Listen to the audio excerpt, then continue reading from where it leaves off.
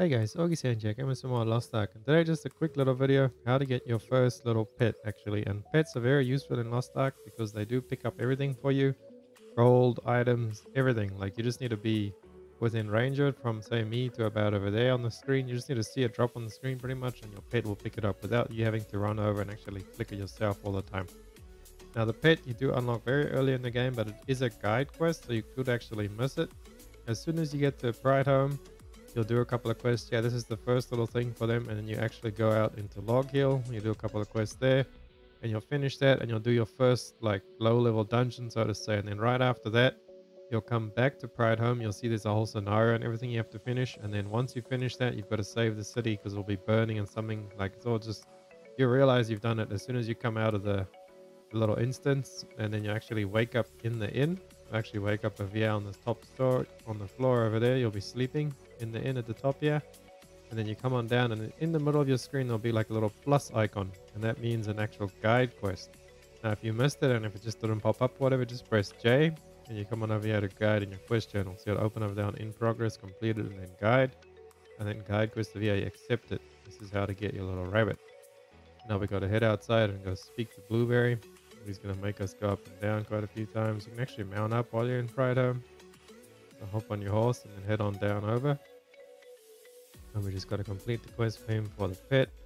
You can skip it or you can go through it as you wish. I'm just going to skip it for now. Keep this short and sweet. So you do that. You got to pick up the jar for this guy. The jar is filled with something. I wonder with what. Oh, pet things. It's just to show you how annoying it is to pick it all up, I guess, without having a pet. I'm just gonna leave it there. This piece of cake, he asked how easy it was. It was super easy. What are you even trying to do? We'll leave those things over there for now. You can't really do much with them anyway. Once we get our pet, I'll show you guys how much of a difference the pet makes. So we speak to this one about the pets, and you can actually change what your pet does. You can change it to give it different skills, and I'll show you that once we acquire our pet as well. I'm gonna go up here, up on our mount. Come on over. And you can change because each pet gives you two different things that it does. See over there, I'll show you with a retrain. So we get our pet, and you can actually follow them and they'll actually tell you how to do it. So there we go, we completed the actual pet quest.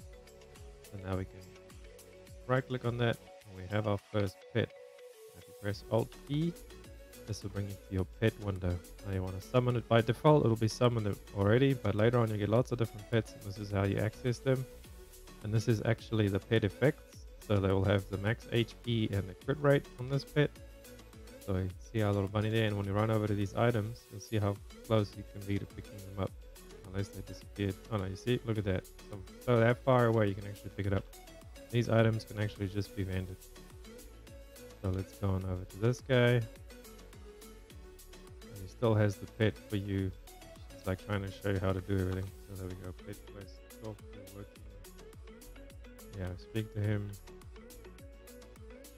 And we'll just finish it up like that. And he's making us, I think he makes you collect more rice. So let's just carry on with it anyway. Blueberry again. What do you want, Blueberry? You giving us something good? No? Oh, he's gonna make us open it again. I guess this time is to show you how to like actually see the difference between how easy it is with a pet and without a pet. So we speak to him, blah blah blah. Pet's picking up everything. And now we'll actually complete the quest. Head on back to the little lion and I'll show you how to change your pet abilities. Speak to the lion. You can actually click or you can just spam G as well. Makes it go by faster the chat. So complete. You did get 50 gold really early on. That's quite nice for you if you're just starting out.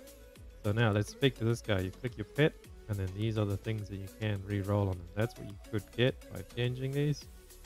Honestly, these are not bad. I would get the swiftness just to move a little bit faster. Max HP, I don't... Oh, we can just leave that on max HP because that's about the best thing there. But the crit... If you believe you can crit, then go for it. But I always change the swiftness because I never crit anyway. But just once you do get later on into the end game, remember to use a pet with crit and then use a pet with physical or magical reductions, just depending on what you're going to do. But yeah, I think crit is actually overall better for you in the end game once you start doing stuff. But early on, swiftness will just make you a little bit faster for the leveling process. Anyway, hope that guys helped you guys get in your first white bunny, and I'll catch you guys in the next one. Run free and dive into the sky. Hear the wind crying